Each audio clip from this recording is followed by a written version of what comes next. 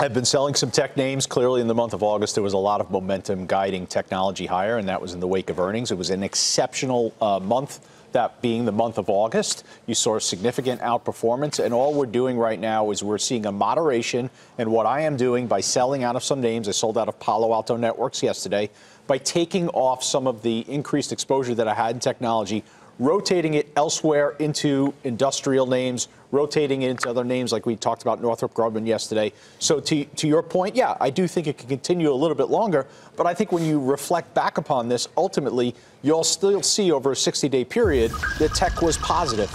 But there is room, given the outperformance, for this to correct deeper. All right, you guys, do we agree? I mean, does this tech sell-off, Carrie, have legs, or is this just a few days phenomenon, as we ask at the top?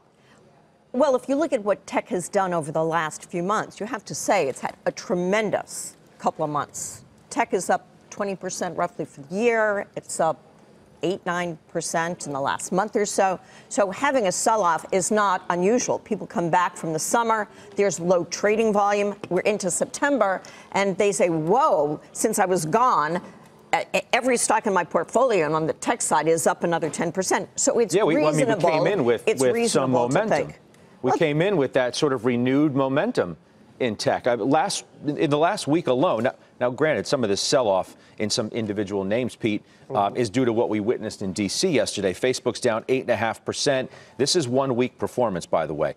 Intel's down 1.5%, Amazon down 2%, Micron 13%, Netflix 6.5%, Twitter 10%, Alphabet 7%, Western Dig 7.5%, Microsoft 3.5%, Seagate 7.5%. I could keep going. Yeah. But the point is made just in those names. I mean, it's been ugly. No, it's been ugly. I think if you look at a lot of those names, some of the higher value names there, when you look at PE ratios, are some of the names that are getting hit. I mean, you look at the Twitters of the world. Facebook, I don't put in that category, and that's why it's probably tempered down a little bit in terms of how much it's dropped over the last couple of days. But this is front and center because of what we're seeing, especially this week, Scott. And we knew coming in we were going to have some of this social media in front of us this week.